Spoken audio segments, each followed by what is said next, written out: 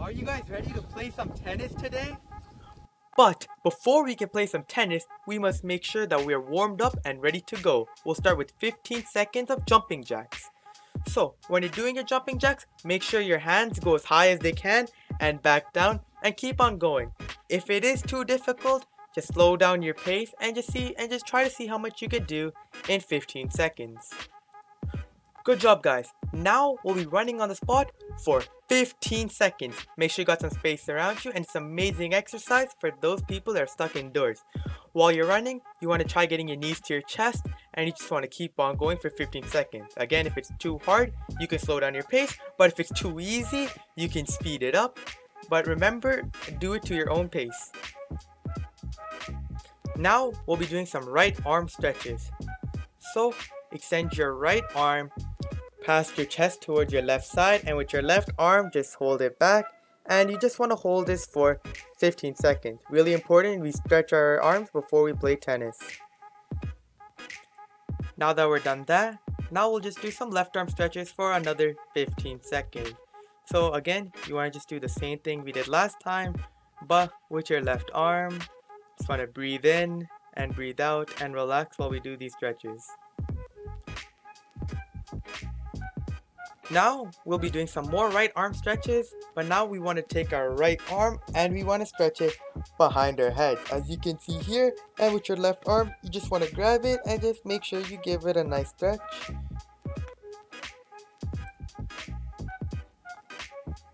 Now that we're done that, we want to do the same thing but on the left side. Again, I think I've said this multiple times, but it's very important that we stretch before we play tennis, just to avoid any injuries or any sort of pain or discomfort. Now we'll be talking about tennis grips. I know it's been a while, so we'll go in more depth. So as you can see, we have a racket here. And for a forehand grip, you want to hold your racket so that it's straight, and you want to take out your hand and you want to pretend that you're giving it a handshake. And that is how the forehand grip works. But you also want to learn how to do a backhand grip. It's the same as the forehand grip, but now you want to put your other hand on top of your first hand.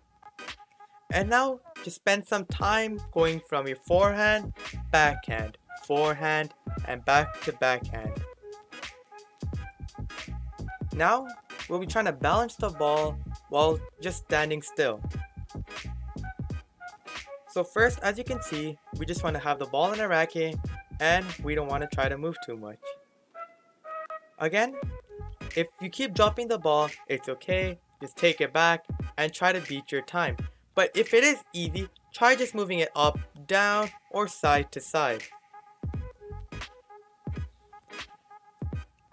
Now that we're done that, we'll be balancing the ball, but with a twist. We're going to add movement to it. We just want to walk around, you want to walk forward, backwards, however you want to. But if you are stuck indoors, then I know that you're limited. If you are able to move around, try taking just little baby steps, maybe a little baby step forward, a little baby step backwards, a little like 1 or 2 steps to the side. Just do what you can. But if you cannot and you are indoors, just try to just move your racket up, down, left, right without actually moving yourself. This would be a good way to practice. Again, it is very important that we are used to being able to move around with the ball and just balancing it. This is a good way to get a feel for your racket and its contact with the ball. It also helps a lot with focusing and concentration. As you can see, sometimes the ball starts to go left or go right, so you really want to make sure that you have a good grip. Not too tight, but again, you don't want to make it too loose where the ball would fall out. Now that we're done that, we can try working on our backhand balance. This time again, for just another 30 seconds, we want to balance the ball, but on our backhand. But if this is too hard for you guys and you can't really find a way to manage on your backhand, you have two choices. You can continue to try practicing it on your forehand, or you can try holding it with 2 hands on your backhand side. And if this is too easy for you, try moving left to right or up and down. Again, this is make sure that you're standing still with your body straight, and you don't want to lose your concentration, and try not to make the ball fall down. Now that we're done that, we'll try to be balancing the backhand, but this time we'll add movement again.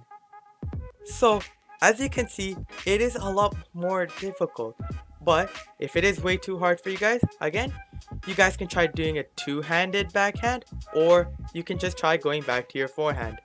Again, if you drop the ball, it's okay. It's an extremely hard exercise, but just stay determined and just pick the ball up and try to move around again. And for the people that are stuck indoors and you can't find a space to move around, it is okay.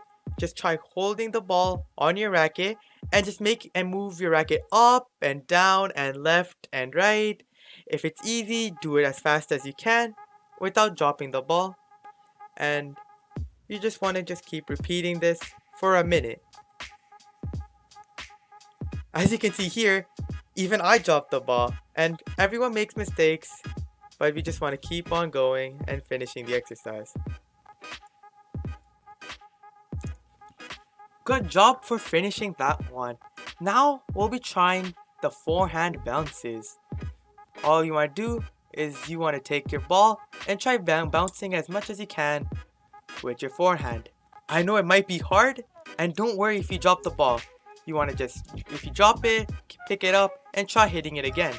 If this is too hard, another alternative you can do is you can hit it one time, let it drop, catch the ball, hit it again, and you can just repeat this over and over. Again, if you're indoors, just make sure that there's a decent amount of space around you and you can practice it. Again, it doesn't require too much movement, so space should not be too much of an issue. But if it is, we do encourage you guys to try going outside to a safe place.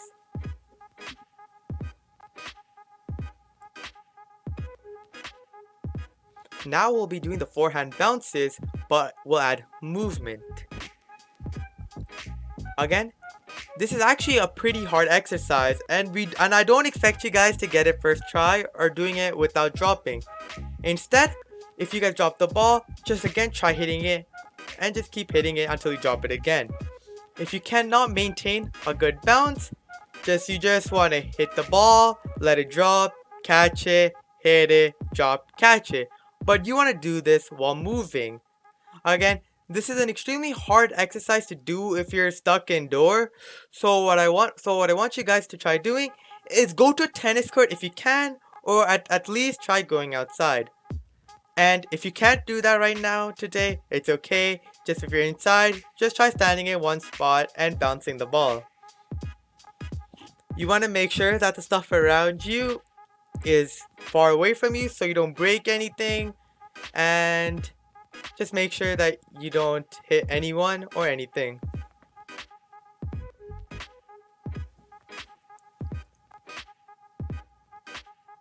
Now we'll be bouncing the ball against the ground, called floor bounces.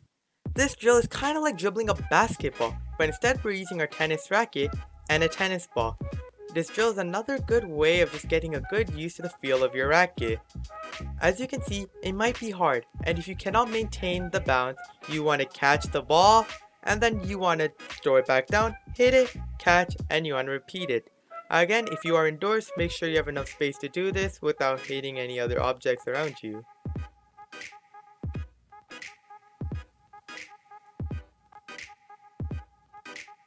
Thank you everyone for your time, and I hope you enjoyed today's lesson.